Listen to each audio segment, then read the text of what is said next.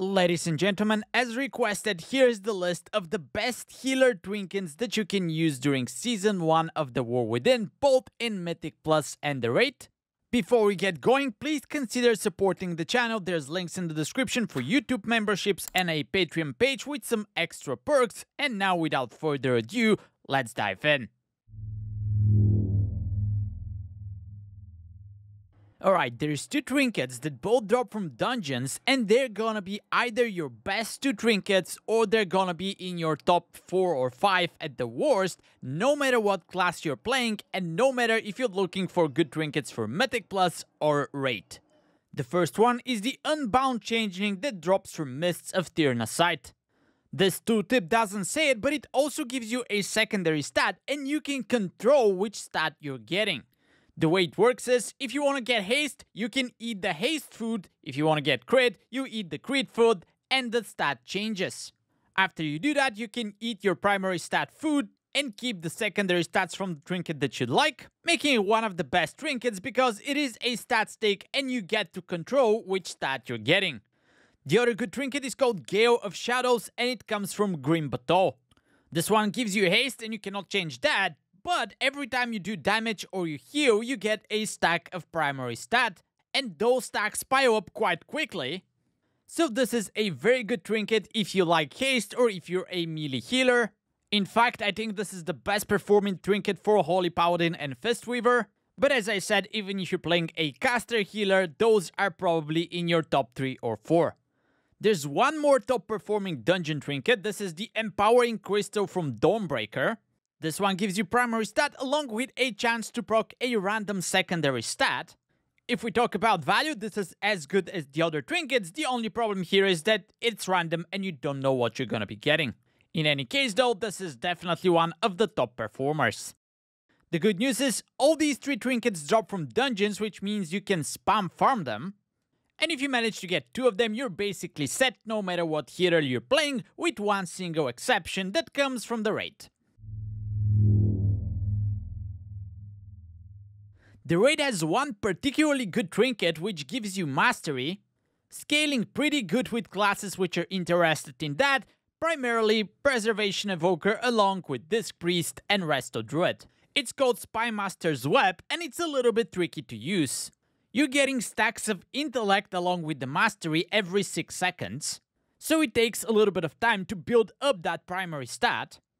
And then you have On-Use Effect, which consumes all the stacks that you have so far and gives you huge intellect boost. So this trinket is only good if you scale well with mastery and only if you time the On-Use Effect with a very big cooldown that you can have. If you do it correctly, it's a huge win, but again, a little bit tricky to achieve. Another interesting Raid trinket is the Coagulum. It gives you primary stat, and once you use it, it starts absorbing some of the healing that you do to only burst for a bigger amount once it managed to consume certain amount of healing. It also has a damaging component, which makes it good both for Mythic Plus and Raid. However, this one is also tricky to use because you have to time it very well to get that burst of healing when you need it, and in order to get there, you'll be doing a little bit less healing until you charge the trinket.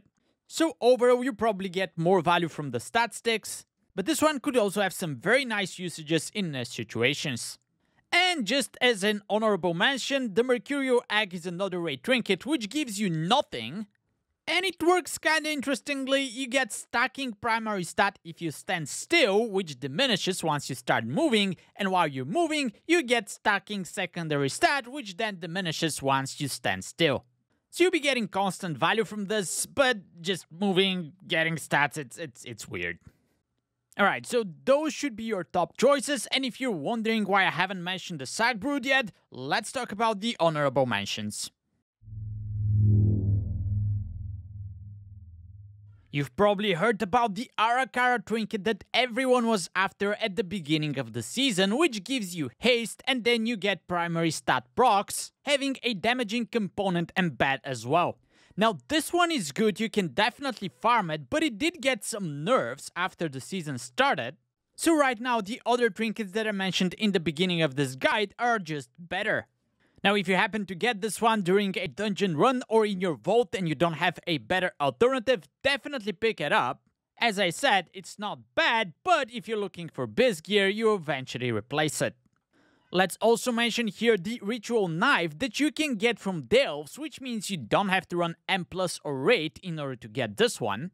It gives you mastery and primary stat, although you have to read the tooltip in order to understand that.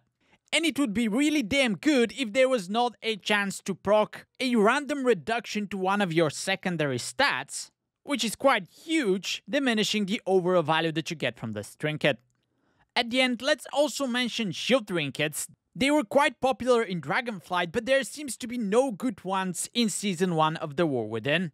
There is one that works exactly the ones in Dragonflight, but you can only get it from Delves. It's not that powerful, and it will be problematic to get it at a high item level, so it's not a good alternative for sure. But let's mention a trinket that you can get from Stonevolt.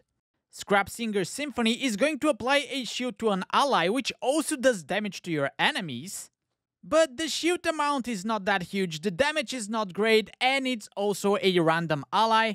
So overall, it's a decent trinket, but it also goes into the list of trinkets that are easily outperformed by the stat sticks. So that would complete our list, and of course there's a lot more trinkets out there that I didn't mention. It doesn't mean that they're bad, but they're probably easily outperformed by something that I mentioned already in this video. Make sure to subscribe to this channel so you don't miss the next one as well. I'll see you guys there. Thank you very much for watching. Now get out of here.